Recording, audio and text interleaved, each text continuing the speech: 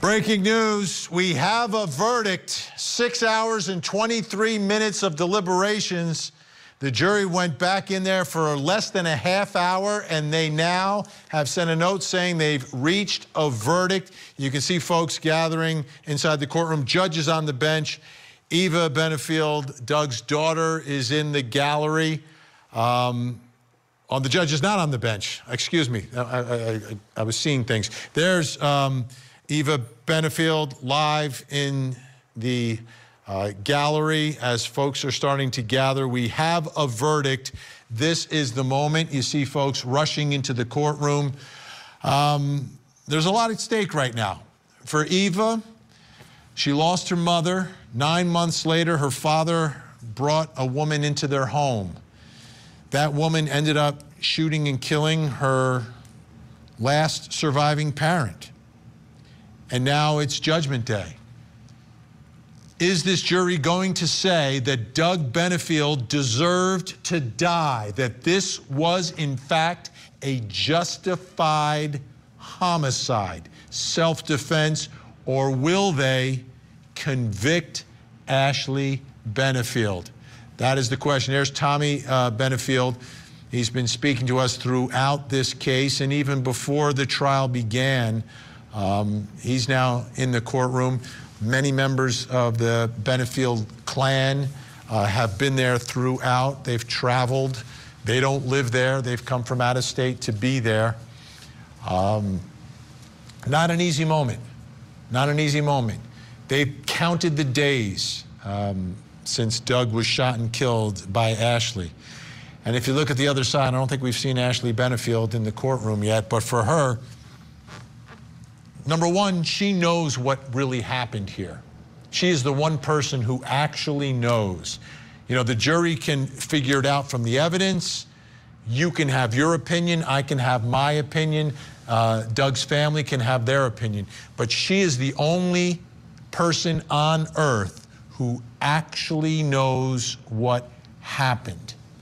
And oftentimes I'll look at a defendant in the moment that a verdict is delivered to see that reaction, to see how they react to whatever the words are, whether it's guilty, not guilty, or perhaps guilty of something less than the top charge. But to see their reaction, to me, sometimes can speak volumes. Not always, but sometimes it can. And for Eva, this has been really her world, her life. Both parents gone, but she's surrounded by family tonight, which is good, and she's trying her best to work through all this. It's a lot for anyone. It's a lot for anyone.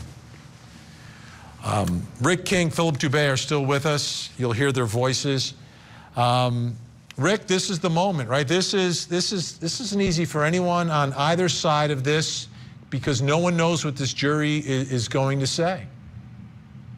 And Vinny, at the end of the day, man, like there's no solace for anyone. You know what I mean? Like Mr. Benefield's not coming back, and while this gives some closure to the family, you know, they're on the other side. Somebody else is going to be hurting for Ashley. So I mean, this is a tough place at any time in any trial. Philip Dubé, you called it. You said you wouldn't be surprised if this happened. It did happen. I'm looking at the family. You can tell, you can see the nerves on their faces. They don't know. They don't know. You know, the words "not guilty" can be a big gut punch to a family because then they leave empty-handed. Their loved one is gone and they feel like they've gotten no justice. But this is the way our system works. Philip, put us on the other side of the courtroom. What's it like for that defendant? What's it like for the person who has represented that defendant and knows that whether or not that defendant, you know, walks among the free or is locked up perhaps for the rest of her life, rests in your hands? And this is the moment where the jury's going to tell you. Vinny, I've tried 140 cases to a jury in my career. And I can tell you, I don't care if it's a misdemeanor, a felony, a capital crime, with every verdict, I get butterflies. To this day, I can never guarantee whether or not a client will be set free or be found guilty. But what I can tell you is that statistically, Florida is a law and order state, and whatever verdict they reach will be just.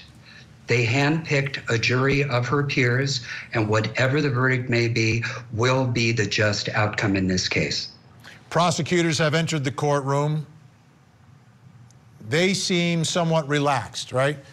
So for prosecutors, you want to deliver justice for the people that you represent, the people of the state, but you also want to deliver justice for the surviving family, and that family is seated behind them. That's a different type of pressure, though. It's just a little bit different, I think, than the other side. And again, to me, this is the biggest part of this whole process. At the end of the day, in many of these cases, most of these cases, the only one who really knows the absolute truth is the defendant. And even if they testify, sometimes people will question, did they actually tell the truth? Did they tell us the truth? Were they lying? Right? That's always the debate. It's the job of the jury to figure it out. But they actually know, Rick. Every defendant actually knows whether or not they did it. The lawyers don't know. The lawyer can only base upon what your client has told you, what the evidence is, but really the only person who really knows what happened at that moment is the defendant. That's true, Vinny. But Philip used the word. He said he has butterflies after the jury trials, or at this moment during the trial. Butterflies is an understatement. I am at this point in the trial, like my stomach is rumbling. Like I am terribly, the anxiety that you feel, because you spend a lot of time with this person, and they say that criminal law is bad people on their best behavior. So you meet people at their best, regardless of whether they're good or bad. You meet them at their best as their criminal defense attorney, and you're with them and you're walking with them through this entire process. And when you get to this moment right here, like this is that moment, like my stomach, even right now, and I'm not involved in this case, my stomach is rumbling. It happens in almost every trial, right? Unless the jury's deadlocked. This moment does happen. And no matter how much you know it's going to happen and you try to prepare for it, you can't. You can't prepare for this. No. I was recently on a civil jury, and that same tension was in the air for everyone involved in that courtroom. And there was a lot at stake there. It was an important case. But this is literally life and death. This is freedom and no freedom. It's everything. And for the Benefields and for Eva, it's a matter of, okay, my father's not coming back, but can I turn the page on all of this? Can I turn the page and say, hey, the person I believe is responsible, and she does, she absolutely does, we've had her on the show, will they be held responsible and accountable for their actions? And as we get ready, the door is opening, and here comes Ashley Benefield.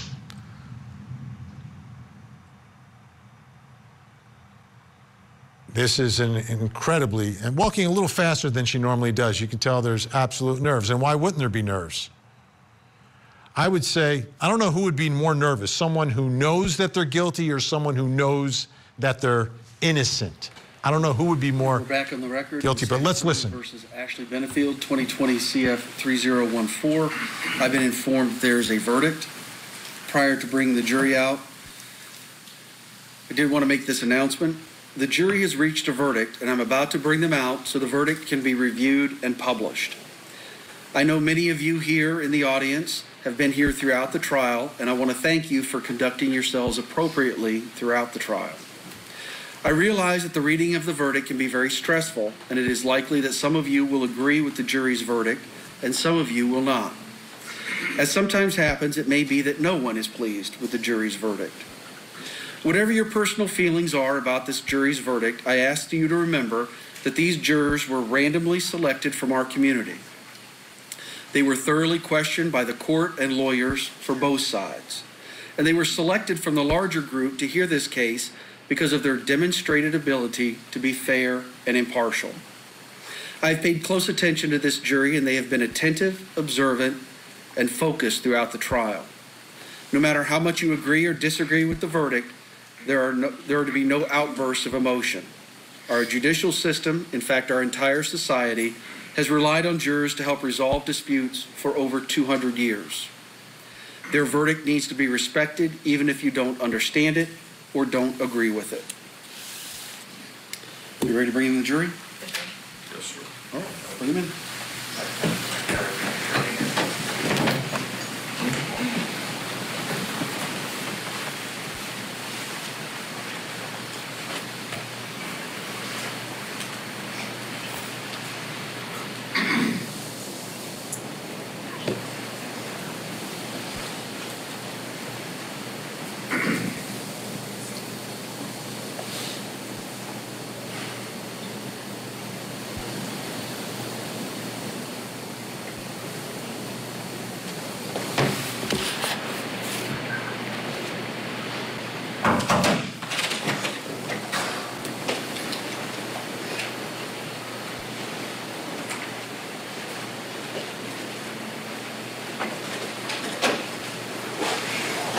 All right, you all can have a seat. Members of the jury, I understand you have a verdict, and we have a foreperson. Yes, we do. Ma'am, has the jury reached a verdict? Yes, we have. Is the verdict unanimous? Yes, it is. Would you please hand the verdict form to the deputy? I need to check it, make sure it's in proper form. Thank you.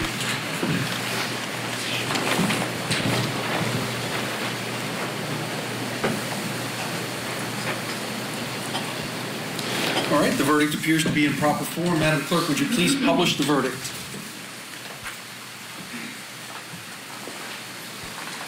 In the Circuit Court of the 12th Judicial Circuit in 4 Manatee County, Florida, the State of Florida versus Ashley Benefield, case number 2020 CF 3014. Verdict. We, the jury, finds as follows as to the defendant in this case. The defendant is guilty of manslaughter, a lesser included offense. Did Ashley Benefield actually carry a firearm? Yes. Did Ashley Benefield discharge a firearm? Yes. Did Ashley Benefield, as a result of discharging a firearm, cause death to Douglas Benefield? Yes. So say we all this 30th day of July, 2024, at Bradenton, Manatee County, Florida. Cheryl Foreperson. Would either side like the jury polled? State? No. Defense? Yes, sir. Members of the jury, you're now going to be polled. The clerk is going to ask each of you individually if this is your verdict and the verdict of the jury as a whole. Madam Clerk? Juror number 15, is this your verdict as well as the verdict of the jury as a whole? Yes. Juror number 20, is this your verdict as well as the verdict of the jury as a whole? Yes. Juror 21, is this your verdict as well as the verdict of the jury as a whole? Yes. Juror number 29, is this your verdict as well as the verdict of the jury as a whole? Yes. Juror number 33, is this your verdict as well as the verdict of the jury as a whole? Yes. And juror number 35, is this your verdict as well as the verdict of the jury as a whole? Yes. Thank you. Members of the jury, I want to thank you for your time and consideration in this case. I know that many of you have missed important work obligations and family obligations and other engagements that you had planned, as well as time with your families. But I want to thank you for being willing to give us your time and your attention and being observant to this entire trial and serving as jurors and doing your civic duty. I have paperwork that we're going to give you that will reflect your service as a juror, as well as a piece of paper from the clerk's office documenting that each of you has been here for these number of days if you need it for work purposes. If you need some sort of other paperwork for work or anything like that, contact my judicial assistant and we'll be able to get that for you. I also want to advise you of some very special privileges that all jurors enjoy. No juror can ever be required to talk about the discussions that occurred in the jury room except by court order. For many centuries, our society has relied upon juries for consideration of difficult cases. We have recognized for hundreds of years that a jury's deliberations, discussions, and votes should remain their private affair as long as they wish it. Therefore, the law gives you a unique privilege not to speak about the jury's work. Although you are at liberty to speak with anyone about your deliberations, you are also at liberty to refuse to speak with anyone. A request to discuss either your verdict or your deliberations may come from those who are simply curious, from those who might seek to find fault with you, from the media, from the attorneys, or elsewhere. Bless you. It will be up to you to decide whether to preserve your privacy as a juror or not. Again, on behalf of myself, the entire judges of the 12th Circuit, thank you very much for your time and your attention during this trial. I now discharge you as jurors in this case and release you from any further obligations in this matter. You're free to go. Make sure you pick up your electronic devices, and please make sure that your notes stay with the deputy. They are going to be returned to me. They will be destroyed. No one will ever read your notes. Okay. Thank you.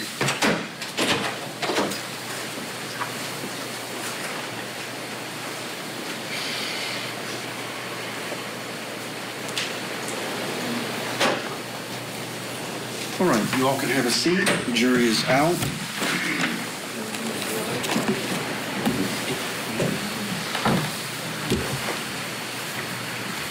State.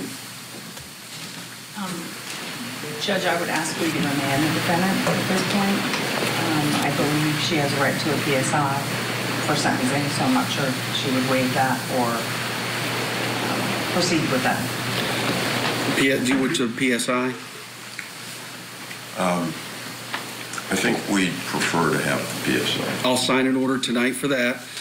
It's a late in the evening. My judicial assistant will reach out to both of you tomorrow to begin coordinating a hearing, sentencing hearing. You could let her know how much time you need. Right now, the pre-sentence investigations are running a month to 6 weeks, so it'll certainly, the time for sentencing will be outside of that, but then you can let me know how much time you'll need.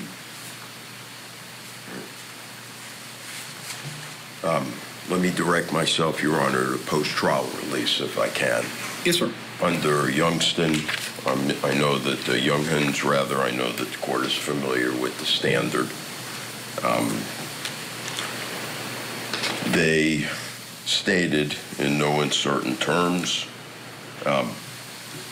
but if taken in good faith on grounds not frivolous but fairly debatable in view of the decisions of the Supreme Court, then the petitioner should be admitted to bail. And they set out for the trial court 3 factors.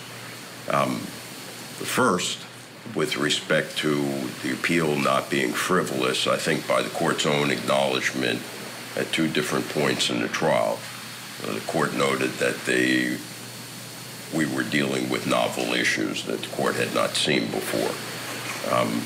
I think we certainly have good and sufficient grounds to appeal in good faith.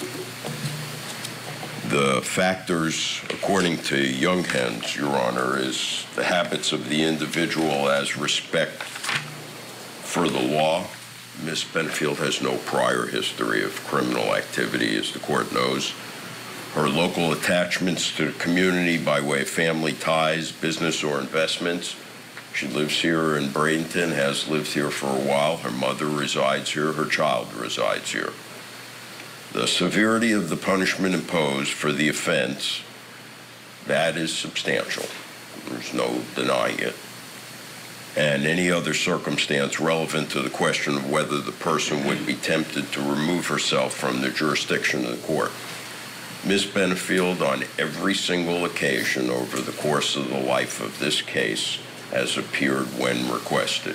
She has never once failed to meet any obligation pursuant to the bond that she's on. As a result, we ask that the court entertain setting a post-trial bond. The only other thing that the court noted in the Younghands decision was that it's axiomatic that the exercise of judicial discretion should never be arbitrary, capricious, or unreasonable, and where the discretion is exercised in favor of denying to a person a basic and fundamental right, the reasons for doing so should be sound and they should be clearly stated. So pursuant to Rule 3.691, post-trial release, Your Honor, we ask that the court admit Ms. Benefield to bond, continue her on the same bond, in fact. And if the court is not inclined to do so, we ask that Your Honor stay the decision so that we can appeal directly to the Second District. As the court knows, it's an accelerated docket because of the nature of the motion, that is to say, the bond. Thank you. State, did you want to be heard? Judge, I object to any bond at this point. The potential sentence is 30 years. While this defendant may have appeared at every court hearing, she was not convicted of the charge at the time. She has much more at stake at this point, being convicted of this crime, and I would ask you to deny the bond. Any rebuttal? No, sir. Ms. Benefield, the jury, having found you guilty of manslaughter with a firearm, are going to remand you to the custody of the Manatee County Sheriff. We're going to revoke your bonds where you'll be held pending sentencing.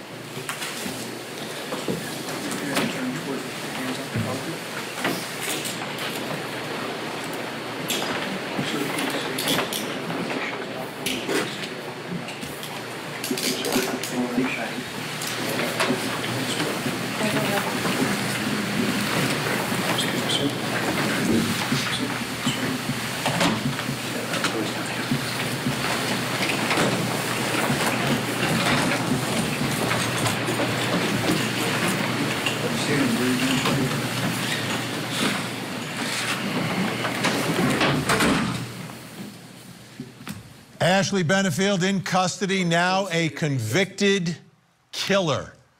A convicted killer. Wow, what a moment. Inside the courtroom, the family of Doug Benefield obviously getting some sense of justice tonight. She's been found guilty of manslaughter. Up to 30 years is, in fact, the potential sentence. We only have a couple minutes left here. We're short on time. Rick King, your reaction. I think it was coming. I saw that the Mr. Taylor, I think he's the defense lawyer, he talked about it in his closing. He said, "Hey, you're going to be worried about giving a compromised verdict." He said she deserves more than that. She's either guilty of second degree or she's not guilty. And I think what they ended up with was a compromised verdict. Philip Dubé, your reaction. Well, unfortunately, it's a mandatory minimum of 11 and a half years, so the judge cannot go below that, I don't believe. What I do find to be sort of a wacky, inconsistent outcome is that the jury apparently did not buy self-defense. The self-defense would attach to the manslaughter just as it would to the murder. So I'm kind of at my wit's end here to try to figure out under which theory they found her culpable of the manslaughter. They had to find, obviously, that there was some type of sudden quarrel or heat of passion. But under the law, I believe it's deemed to be an unintentional homicide if it falls under the voluntary manslaughter umbrella. But because it was committed with the firearm, the greater time attaches to it. Yep. So for now, 30 looks like years. she's gonna Potential of 30 years. Big thank you. You guys really stepping up as you always do. Rick King, Philip Dubé, you are awesome. Thank you so much for helping us bring this verdict tonight. Make sure you tune in first thing tomorrow morning. Julie Grant is going to have all the fallout from this verdict. Thank you for staying with us. Have a great night. And as always, folks, please, please, please don't forget to hug the kids.